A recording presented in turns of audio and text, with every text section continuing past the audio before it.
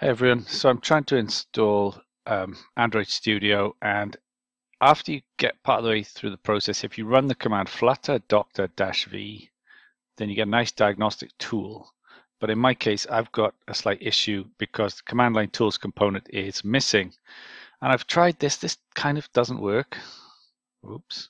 And I've gone to this Android developer site, and that didn't really help. I was really confused by it. So I think I've found something that might help on Stack Overflow.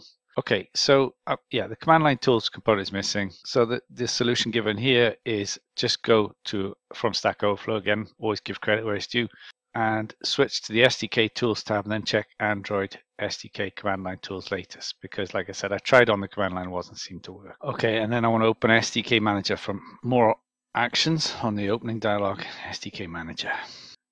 Sorry, SDK tools tab. There. Okay, cool. So tick that box. That's going to install that for me. Okay, let's see. I'll just pause. Okay, so that's done installing. It took about half a minute. And all right, if I just apply okay out of that. Let's see then if I try and run my flutter doctor command again. Hopefully that is going to be all working and it'll be happy with that. Takes a moment. Bingo. Okay, so we've got rid of that error and all is good to go. So check out my other videos on this if you want more and find it useful. See you soon.